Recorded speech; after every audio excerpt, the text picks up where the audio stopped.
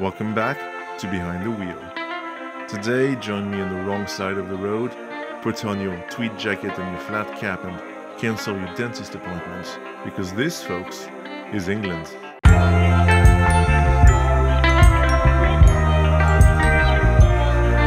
And this is a 1973 Lotus Elan, which is French for gathering momentum. Now, if you don't know why most Lotus cars have a name that starts with an E, don't worry, I don't either, and I'm doing just fine. What I do know, however, is that driving this car on the twisty roads of the British Midlands is an absolute delight. And if you don't trust me, the chap who designed and built the McLaren F1 said that his only regret was that the F1 didn't handle quite as well as the Elan. And in my book, that's no small praise. That's no small praise at all.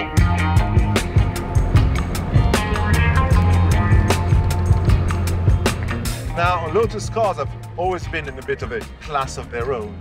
And if you want to understand what makes a Lotus, you have to understand the mind of the man who designed them. You have to understand the mind of one Colin Chapman.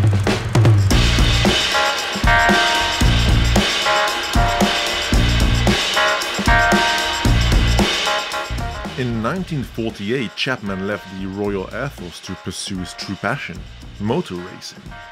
And very quickly he demonstrated his ability to think outside the box, using his limited resources to build engines that outperformed his competitors.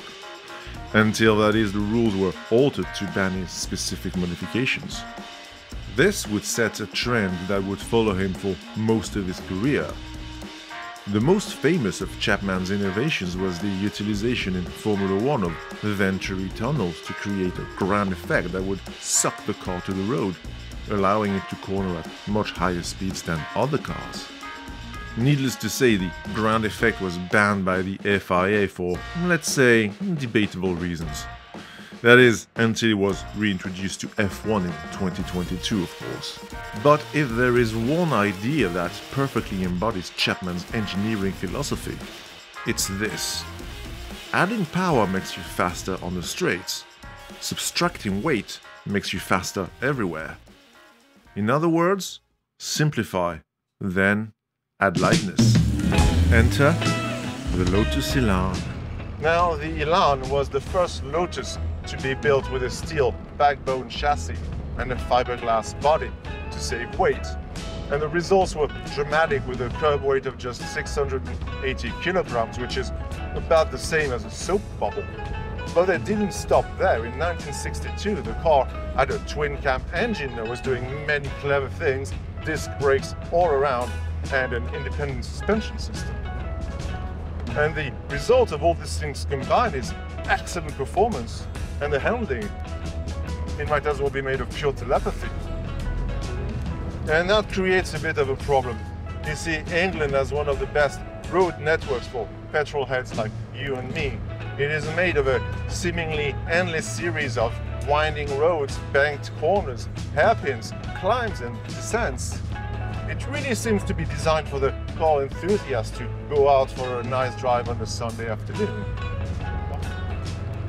What's the problem with this picture, I can hear you wonder? Well, that's the thing. England being England, all these beautiful roads are plagued with more potholes than you will find spots on a teenager's forehead. And there are hedges everywhere, so you can never really see what's coming around the corner, and then you have to drive 10 miles an hour. It really shouldn't be that hard to find a good driving road in this beautiful country. But you know what? Today, we've managed just fine.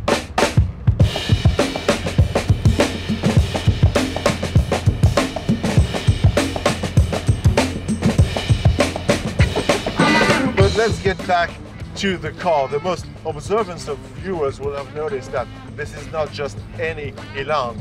This is a +2 S130, the family man's Elan, with 2 extra small seats in the back for children.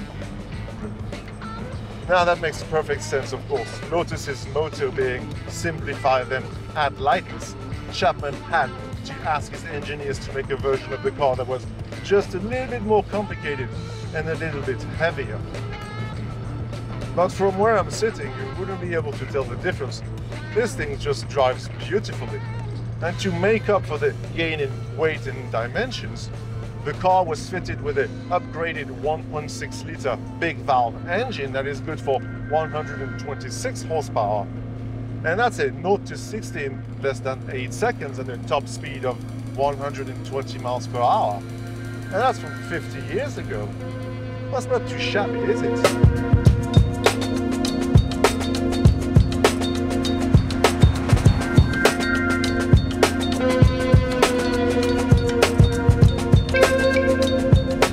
Now, a few words about the design.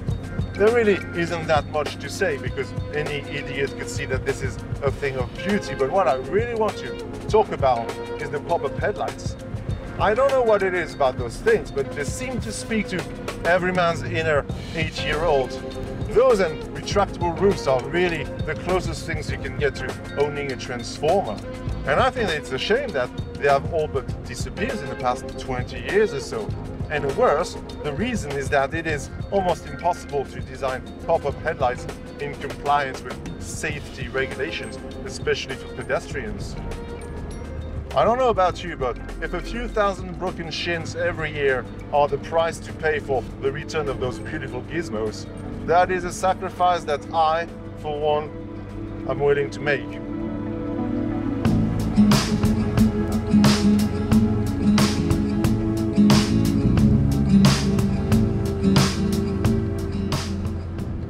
Now, unfortunately, and as it is always the case when I get to drive those classic cars, my time with the Elan is coming to an end.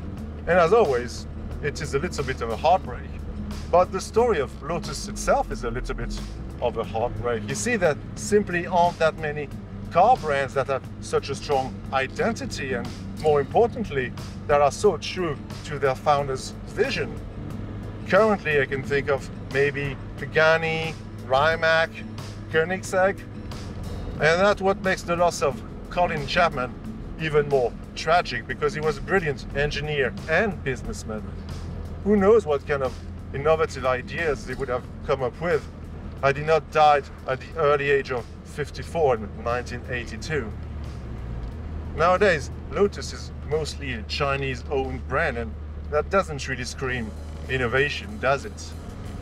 So, potholes or not, I am going to spend the next few hours behind the wheel of this true British classic. This one is for England. And you know what? Just for the hell of it.